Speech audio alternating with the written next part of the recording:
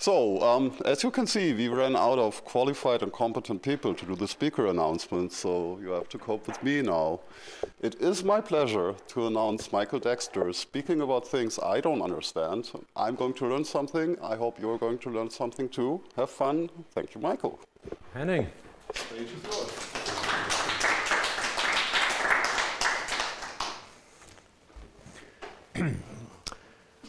So, hello, my name is Michael Dexter. The full official title of my talk is the FreeBSD build option, OpenZFS, bhyve, compat Linux, and jail.conf nexus, where all of these intersect. And in general, about how the whole is greater than the sum of its parts with these. But I think my key goal is to get you out of your food coma and conference coma from 4 wonderful days, and to leave you with ideas and inspiration for the coming weeks, months, and years. I will rant at times, but I hope to wrap it up nicely. So, thank you for your patience. My very first conference talk was at EuroBSDcon Strasbourg 2008. I have colleagues to blame for nudging me into it, twisting my arm. And my themes have been virtualization, multiplicity, you name it. And in many of these talks, I've talked about building blocks, be it the monitoring that might go with such systems, be it storage, be it smart monitoring utilities, and all these little bits that slowly come together towards a greater whole. I am 95 years old, and it's better late than never to kind of bring some of these parts together that I've been talking about for about 14 years.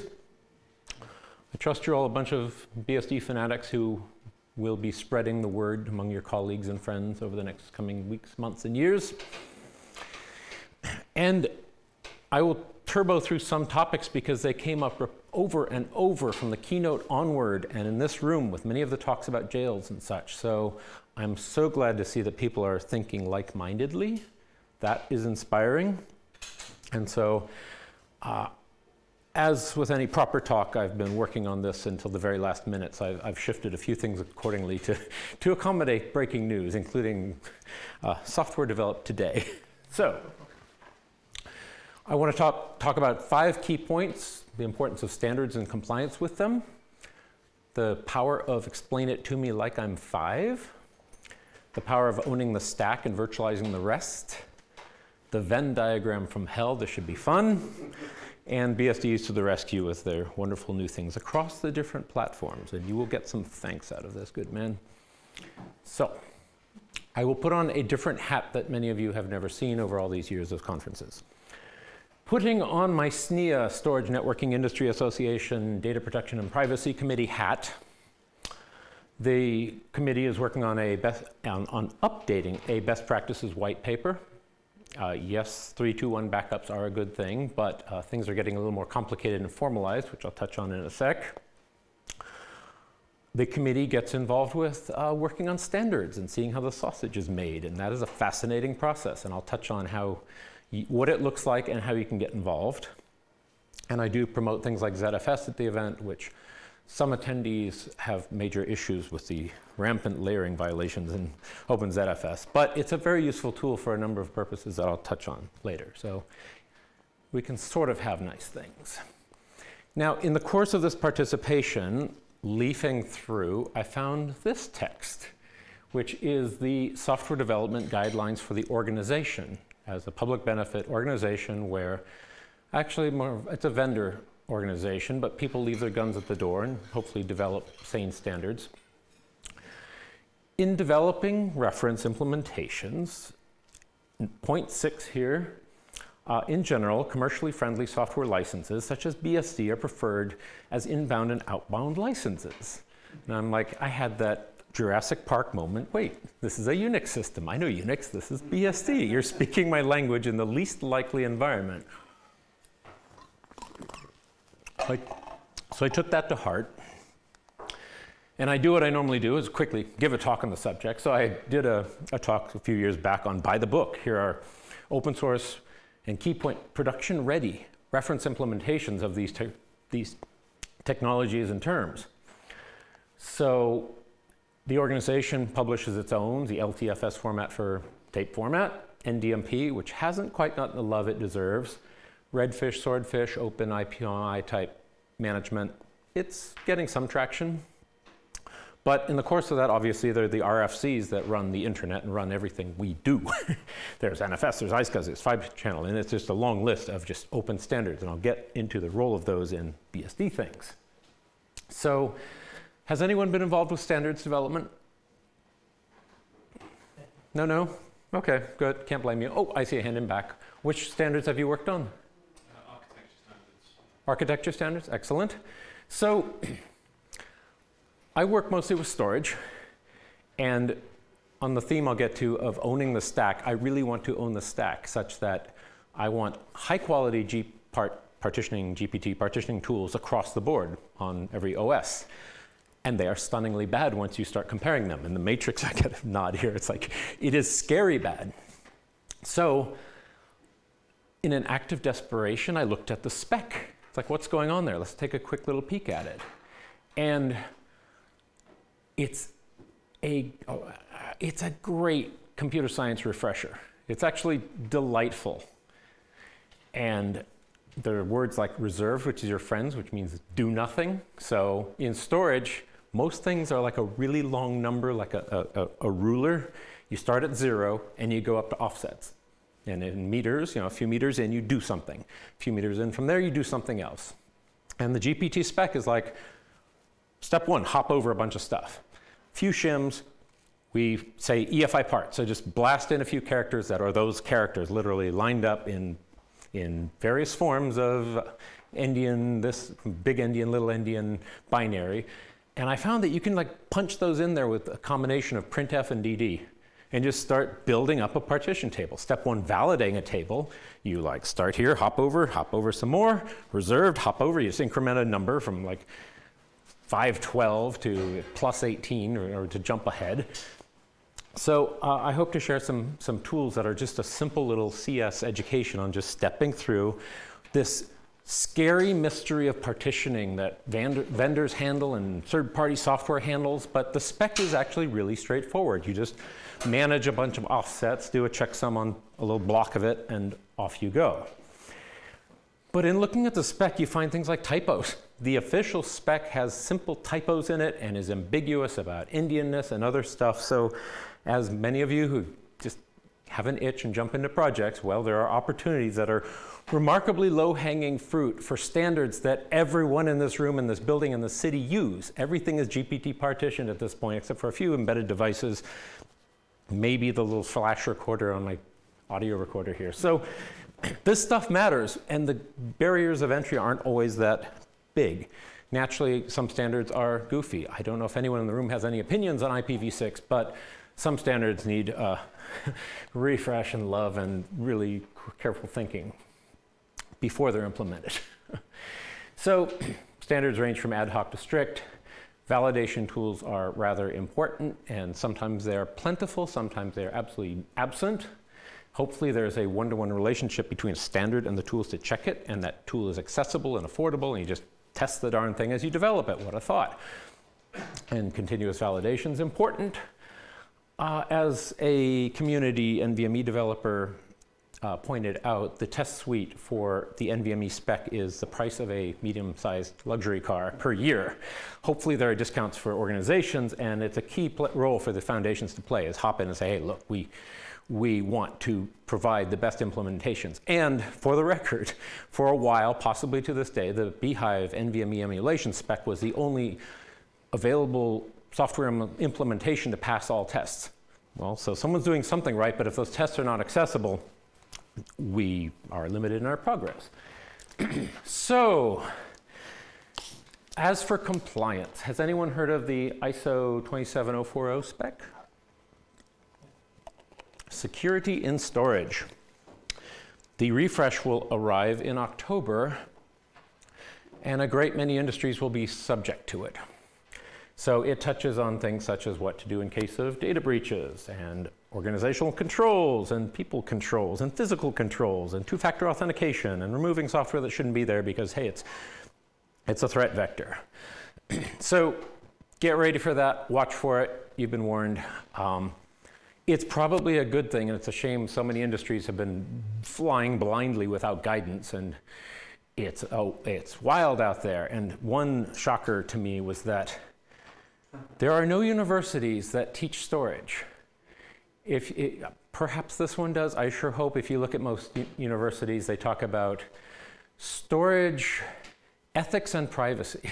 Whoa, whoa, whoa, whoa. No, how about SAS fabrics and record sizes and all that? So shifting gears to another point, there's the power of ELI5. Explain it to me like I'm 5 or 50, as the case may be. So I believe it originated in the US version of the Office, no comment. And prior to that, Albert Einstein said, if you can't explain it to a 6-year-old, you don't understand it yourself. And there is a natural education nature to all things BSD, be it back to Berkeley, be it to this very event in this university, and there's a role for all of us in this education.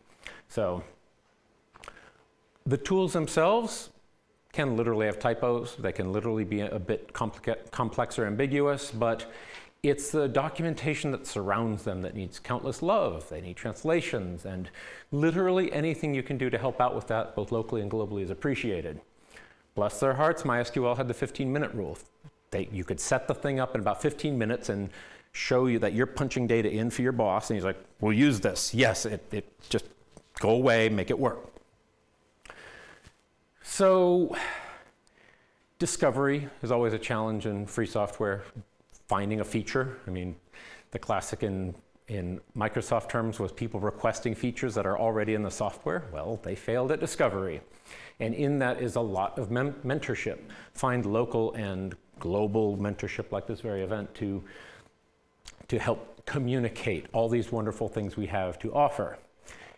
It's a very non-technical function in many ways. Please don't confuse the need for a technical solution to non-technical problems, please, please, please, please, please. And so in the BSD circles, well, we have our OS and ports. Well, and docs. Maybe there's another layer to that that's needed, be it solutions, policies, or something where the wisdom of the team can be brought into things like a bit like turnkey Linux, where they have sets of functionality in an appliance that is all standard off-the-shelf stuff, but it's just supplanted with a little wisdom and a little attention to detail. So, shifting gears once again, owning the stack. I'll explain what that means. So, if it's proprietary, you can't fix it. Full start, I realized that in the 90s, but how to actually achieve that is a challenge, unfortunately. The fewer repos you have, the fewer rat holes you have, in my opinion. Appliances are exciting. I've spent 10 years with one, but enough time spent with an appliance allows you to cut right through it and actually find that the appliance is a barrier to getting a job done. And I like scripting. I find that if the operating system has all the hooks to do things with the logical syntax and, things as simple as return values on everything. I've been advocating for a test that ifconfig can simply report if an interface exists, nothing more, nothing less. Not parse all the output and send it to dev null, just yes or no, is it there? And many tools get that right, fortunately. And things like I virtualize the REST, pun intended. If your REST API is bigger than your OS, maybe just from a sheer bug count perspective alone, you're kind of off the rails. And so when it comes to owning a stack, our choices are the BSDs, Illumos, maybe some of the independent stuff. I guess Google has a new OS. I do not know if we'll all be proudly using it 10 years from now. Couldn't tell you, but I know where we are here and now. So, next step, the Venn diagram from hell.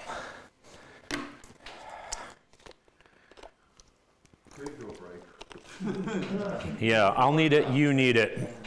So, my fancy graphics.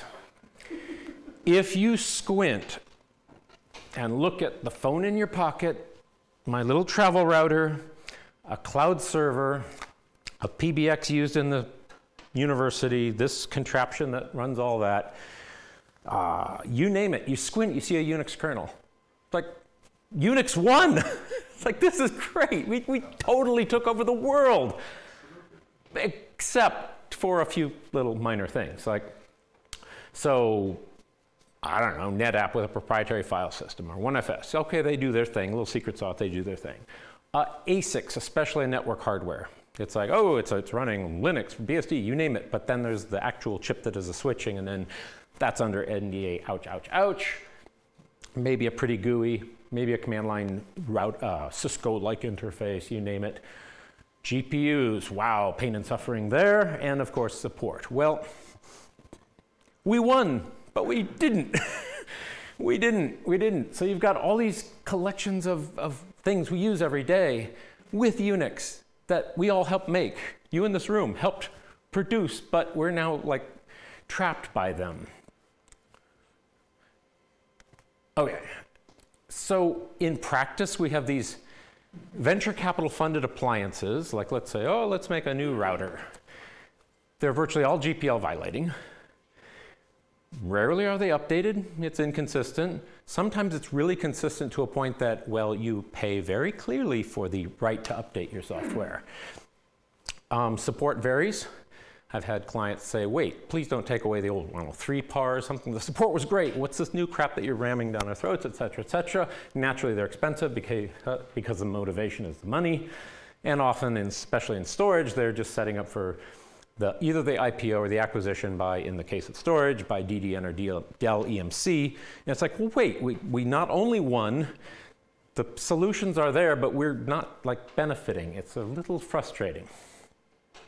So I don't think that Richard Stallman sat on his mountaintop and thought, the future of software freedom is venture capital funded, unsupported, GPL violating, unupdated devices that will go out of date and switch off on you. It's like, I don't think that's what they meant. I couldn't find that paragraph in the GNU manifesto or the open source definition or any of that. So is this what we asked for? And the cloud only compounds this. It's like, well, you want a black box, let's give you a one-way black box. And computer science, yeah, going from like Pascal to C to Java to Python to JavaScript to Azure credentials. Like, wait, hold on, that's not quite what we signed up for. And again, not a single school teaches storage on planet Earth. So you've probably heard this feel-good comment from Theodor Rath. Linux people do what they do because they hate Microsoft. We do what we do because of Unix. We love Unix. Now, there's one level of that which is feel good. Then there's a terrifying level, which is that what happens when a whole bunch of bitter Windows haters who aren't familiar with Linux start developing products that are venture capital funded and black boxes and all that. And you get this whole momentum of like, no, no, no, no, no, stop, stop, stop, stop, please don't drive the industry with that. Anyone worked with command.com on a Windows machine? It's like, it is a command line, and it's like someone described it over the phone. It's like, yeah, you can enter commands and you can do stuff in a file name. It's like, okay, I'll implement that. And then we get this mess we work with every day. So case in point, OpenGPU. So AMD proudly opened up, oh, great, we'll share our cards and our interfaces and all that, and you can do SRIOV. So you hand a graphics card to virtual machines, and off you go, and life is good. Well, they have a repo that hasn't been updated since like 2019. There's one person who has updated it and made it work with like 8 commits ahead of upstream. Bless his heart. Whoever this Kaspar is, thank you. But that shouldn't be necessary. When someone proudly announces an OpenGPU initiative and all that, it's like, this crap doesn't work. Maybe the pandemic played a role, but hey, we're pretty late in that game. And increasingly, if you want the future of this back with these cards, the cloud vendors get them. High-end servers have them for a fee for the license to go with the card. And it's like, wait, you just said open. Where did we go wrong? The other one is all these open networking routers, like white box routers or ON. You can get the Dell ON variation with all these Marvell reference implementations and such. Everyone ran Cumulus Linux. Now it's X-Cumulus Linux, and it's now onto ONI and others. And the Open Compute project, wow, a big unifying project came together and produced the software. And you go to the released versions, and you go, and it's like, wait, there aren't any. It's like, yeah. How did we get here? Is it the old habits die hard? The capitalists just have to like screw everything, even when they like get the framework of the orgs and the open standards and the GitHub and whatever correct? That's very frustrating. And now here's the just stab. The BSD appliances, be it pfSense, OpenSense, whatever, OpenBSD itself, whatever, they're better at GPL compliance than the GPL-based products. They have no obligation, but they're better at developing in the open, sharing in the open, and just like, okay, so what do we do about this? First off, I'll say hardware always plays a critical role. You have to like boot stuff. You need like switches with open ASICs you can interface with.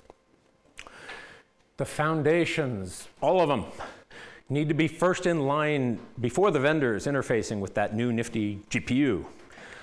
They will probably have software faster than a vendor. And the vendors are claiming they're open. Well, just keep at their door pounding on it, please, I beg of you. And the foundations need to be there before the cloud vendors. There are some success stories, but we're still like hurting and losing. And question for you, what does a secure web-based management API look like for a Unix system? Because it's been reinvented 1,000 times and they're all still kind of limited. Maybe we can come together and think about that as a group. I don't know. I, for one, love scriptability of a well-thought-out system because the hard part's done. You do the easy part and you make it work to meet your needs. And I still wonder about what a web GUI properly looks like that Theo would be happy with. So, the ultimate question here, can we have nice things? BSDs, hopefully, to the rescue, because I don't think we'd be in this room if we didn't believe that. So, to their credit, and your credit, literally, in the room here, credit, like decades of production quality open standard implementations. The BSD networking stack has, for the most part, run the internet from day one, and that's a good thing. And if you were to break that standard, you wouldn't participate on the internet. That's kind of required that you actually behave with regard to the rules. Decades of ties to academia as we sit here in a university. That's great. We've got to communicate what's available, what can be done. It's good for your career. It's good for your mind. Consistency is great. The BSDs stand out as just where if a command works one way in one corner of the system, it probably works a lot similarly in another corner of it. The virtualization options are growing rapidly, be it VMM on OpenBSD, NVMM on, and Haxum on NetBSD, bhyve on FreeBSD, and all that, and Zen. And the progress is coming along nicely, so let's shift gears one last time into very technical things. So, PF, the human readable firewall, that is what success looks like. OpenSSH ships in Windows. You go to options, and you can have like the solitaire and OpenSSH, and pick from a list. That's success. That is victory. Olivier with FreeBSD RP and FreeNAS. It's like, well, it does not pretend not to be the underlying OS. It simply adds some tools to make it streamlined and friendly. And all of these have their rough edges, and I know them well, but hey, pfSense and OpenSense, well, they're doing a concerted effort to say, this is a pre-configured BSD with a GUI, nothing more, nothing less. Some often with a hardware play, which you gotta boot stuff, that's cool, just don't make it too proprietary, please. And so, one thing that has really, really stood out for me and has kept me very busy for years now is the build options in FreeBSD. Is anyone in the room familiar with build options in FreeBSD? I see 4 hands, 5 hands, okay, good, about 8 hands, thank you very much. So let's get our feet wet with them. So if you go to the mansource.conf manual page, you will see the list of the explained with and without switches, and you can turn stuff on, turn it off. And some OSs will say, you never want to do that because that should be the one thing all the time. I'm like, yes, I get it. But what really stood out to me is that it's like, well, there's without jail. Well, let's forget about the underlying OS for a moment. It's a nested ABI. And Without iSCSI? Well, no. We're talking actually without RFC 3720. It's an implementation of that RFC, and it's a pretty good one, and it can be turned on or off as you build the OS. Some of them are libc level, and that's pretty intrusive. Some of them, and now combined with, say, reproducible builds, means that you can turn stuff off. The remaining things are identical, hopefully, to the shipped release OS, and it's still the OS, it's just less of it. I'll probably hit that point later, but to me, that's a toy chest of open standards. And you start with nothing and just add the ones you want, and things get kind of fun doing that. So for years, I discovered them in like 2003, the moment I discovered jail, thinking, this is great, how do I cut everything down? Well, those options have been broken for decades.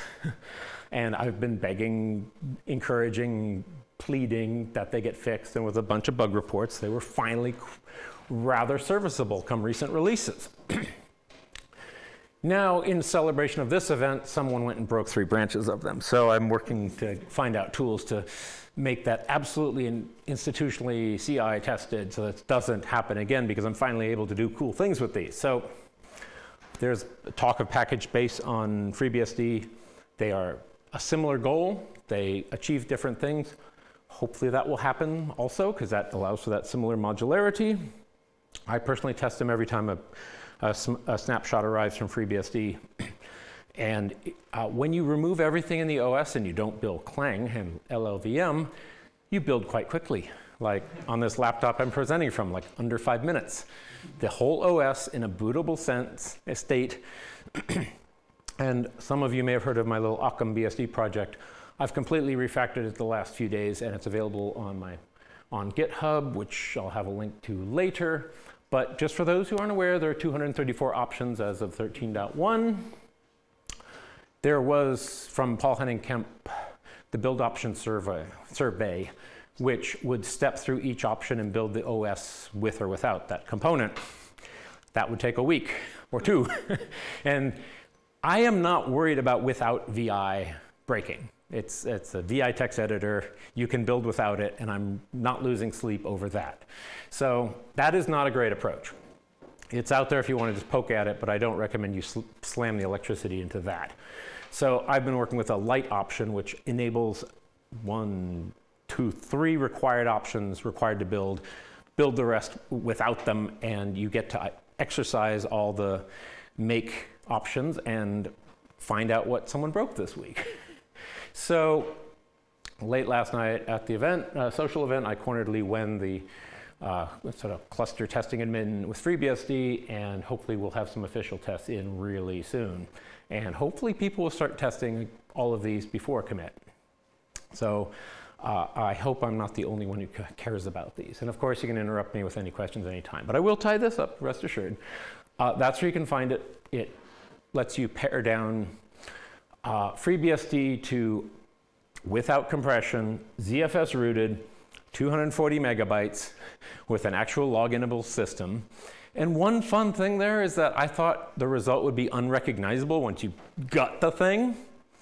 It's like, I don't know, BSD 4.4. It's like, wait, in college I sat down to this, but it's that plus ZFS, which is kind of cool, thank you very much. So, if you've ever tried, I don't know if anyone's tried OpenBSD in here, but now I let you keep the binaries because you're probably sending to different places. I now send to a external hard drive if you want. Just, hey, I'm trying to make it more user-friendly. But 5 minutes to get through a build world, which means that for any kind of regression testing, you name it, especially regression testing and bisection, 5 minutes rocks compared to the like 40 minutes. So I've now done a configuration file, for lack of a better term, where I simply specify the build options, the kernel modules, the kernel options in BSD kernel configuration terms, and the devices where, yep, you need like a PCI device to boot, you need a few things to literally boot the system, and then it's whatever you want on top of that. By default, there's no networking. Well, if you want to, say, be a student and learn an OS, I suggest you start with the very smallest core of the OS, the stuff that's absolutely has to be there, as opposed to the gigs upon gigs of other stuff. And again, the complaint that, oh, if you change anything that's not FreeBSD? Well, with reproducible builds coming along, that binary might be identical to the standard release, just it happens to be only that binary, not a whole bunch of other stuff. So, in support of such a thing, OpenZFS, love it or hate it, a point I've been emphasizing in the SNIA circles is that read-only and unmounting is free of charge. Remember the default activity of like you unmount the entire file system, the entire OS, and remount it read-only if you, read-write if you happen to be booted single user mode and read-only mode. You can have fine-grained, like selective, free of charge, unmounting, read-only in the era of ransomware. I mean, I want my system to react to a hostile threat and go read-only in an instant, and if it's really hostile, just vanish unmounted and let that storm pass. Are we doing that? I have not seen that implemented, but that's one of those tools in this tool chest that get really exciting for guys like me. Native encryption. We can argue separately about layers of things on file system, but that's exciting. It has a few bugs that they're working on. It's institutional, and when it comes to compliance with things like 27040 and all these regulatory compliances, well, encryption is one of those big old checkboxes. So having it absolutely fully institutionalized is your friend. And one thing I absolutely love in this thing is delegated permissions. Since the 90s, when I first spun up my own web server on the internet and self-hosted, since then, how do you back it up? You don't want root access in any way remotely, but having snapshots of the file system travel out the door as an unprivileged user, even though it's root level content, is great in my book. So I personally think OpenZFS is a great regulatory compliance tool, love it or hate it. And compared to, say, proprietary options, I'd rather be in these circles. I have a few talks out there that aren't too hard to find for if you're curious about such things. Moving on, there are hypervisors coming out of the walls right now on the BSDs, and there have been a number talked about this week. Again, own the stack from that disk partitioning on up and virtualize the rest. In bhyve circles, my #1 request, higher vCPU count so that you can truly have isolated build environments, throw all your cores in a VM, run a future version of the OS, and build it efficiently. John Baldwin's doing great on that, bless his heart. You can go check out my talk on isolated build environments. Again, the building blocks to get to where we should be to not be in this vicious circle of hell of these proprietary appliances. In reducing the host OS, you can approach a type 1 hypervisor insofar as the OS is tiny and things are handled by, be it containers and virtual machines. That's been a narrative since Popek and Goldberg explained it in '64. So that's desirable. You can shift resources to a VM. And one neat trick is dev control. Anyone use it on FreeBSD? You can live strip off PCI devices. And like quite a few of them, to a point in my lab, SSH'd in, I'm like, I'm gonna nuke my VGA, won't nuke the network, though I could have a serial connection, nuke all of USB, nuke all these components, and then suddenly my PCI list on the hardware looks a lot like a VM PCI list. Audio, get rid of it, and then you can distribute these like candy to virtual machines. That is flexible, that is cool. Yes, vendors have done that in nifty ways behind the scenes, but you can have it today free of charge. I believe Linux can do that with a special patch. That's nice, they're catching up, that's cool. But yeah, you can strip off devices. Just say, okay, I'm gonna turn off this whole subsystem, and it doesn't panic very often. Another neat feature, bringing all these components together from different directions. bhyve has a config file. Finally, the #1 requested feature from day one beyond GPU pass-through for the gamers was the config file. And a neat trick that Jan Brankoff pointed out is that you can slip your own parameters in there that it just ignores. So if you want to add additional metadata for whatever purpose for management into the configuration, just do it. And hopefully this will be the It's intended to be the platform for all the things you want, be it JSON, YAML, other higher level stuff. Well, we had to start low level. I'm so glad they did, as opposed to one high level format that no one could agree on. So that's exciting.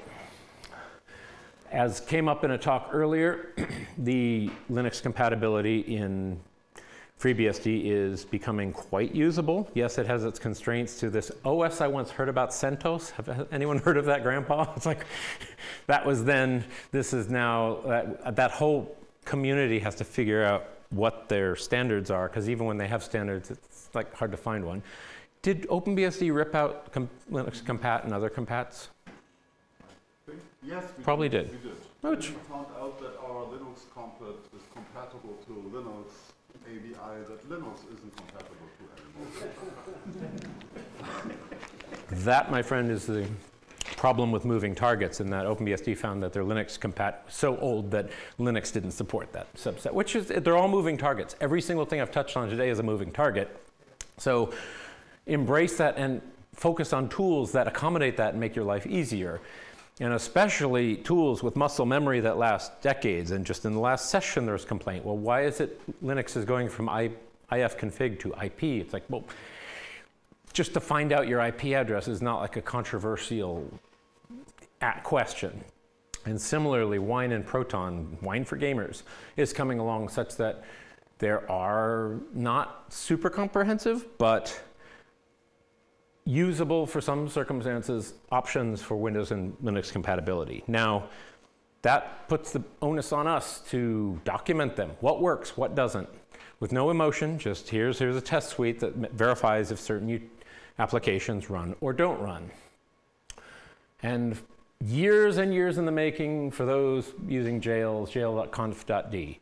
You drop a configuration file in a common directory. If it's in there, it gets booted. If it's not, it doesn't. There's a great talk from Mark Atwood about the greatest NoSQL database is the file system. It's reliable, it's fast, it's flexible, it's object-oriented. There's a whole bunch of things.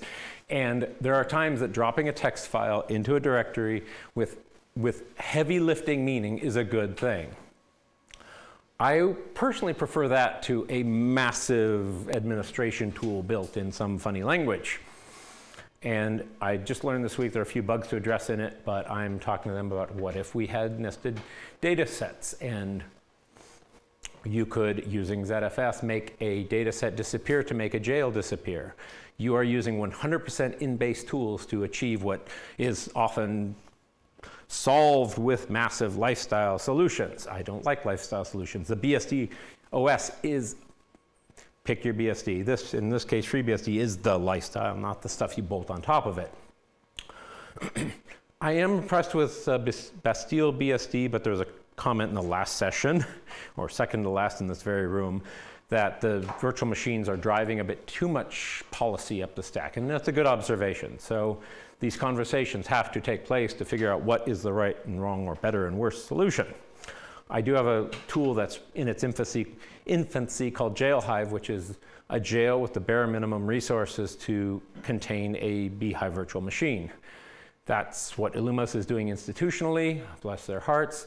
In FreeBSD circles, if you are to use bhyve load, which simply calls some Lua script, you could have a very hostile VM and not know it, and you run it as root, and you've got a problem. So I hope VMM on all the platforms are taking precautions there.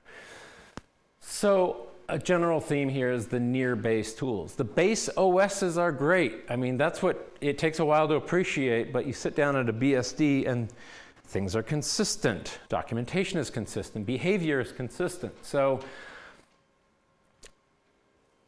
I, for one, am not sold on the notion of the easy button, the one-button solution, because the more time you spend with those, the more you just have to drill through to the underlying OS and get the crutch out of the way. I've pounded that point repeatedly. The human readability of these mechanical things is critical, and again, that's what PF gets right. It's like, well, where's the web GUI? It's human readable. Where's the web? It's just try it. Just sit down. It's like you can get started in a few lines. There are great books out there. lean into that. And we really have to lean into that on all these components and at the academic level, in schools, in your community, you name it. One thing that keeps coming up in this very room, this very day, is like, well, proper process supervision. If any given BSD needs a proper process supervisor, let's have that discussion. If all of them are terrible in some way, yes, sir? 5 minutes. 5 minutes. Okay. You don't have a process supervisor of choice to propose for inclusion in your base OS. This works without a process. He is a process supervisor. Yes, he is. And I love him for it. So let's have that discussion. So bringing this home in an attempt to inspire your actions over the next coming weeks and months, because you will go to somewhere other than Vienna statistically. Please talk to your local communities and figure out, what resources are there, how you can help, what schools you can give a talk at, you name it. So to recap those initial points I wanted to cover and instill in you, standards and their compliance provide us guidance, because if we don't at least start there, we will just end up with anarchy. And when vendors do it, it's painful anarchy and expensive anarchy. The power of explain it to me like I'm 5 or 50. This is on all of us. And thank you for organizing an event that brings people together. Thank you for whatever you're working on, because that's what it looks like. It's a messy, wetware process, humans. It's not a technology. It's not a new, you name it, technology. I think you're all here for some visceral understanding of owning a stack. You can fix the OS and contribute at some point, whatever crazy point you want, from the starting at 0 GPT partitioning. You jump 512 bytes and 512 more. Check it out. It's great. It's awesome. And these features are getting really good. There's a notion of actual, genuine Kaizen revision in the BSDs where you progressively increment and make a little better, whereas they are still trying to unify GNU and Linux, and someday they will. I see a single task there, but others see 1,000 tasks there. Bless their hearts. That's fascinating. And so with all of this and everything you do, let's get rid of that Venn diagram from hell. So thank you so much. I'm not sure that was what you were expecting, but I hope it leaves you inspired for the coming weeks, months, and years. Any questions? Please use the microphone. Ah, yes. And Paul, we miss you. May you rest in peace.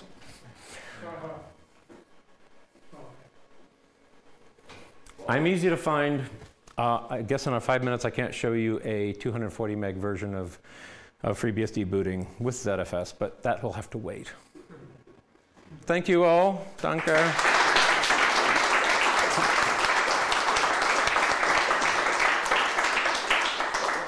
Many thanks to Michael for this awesome presentation.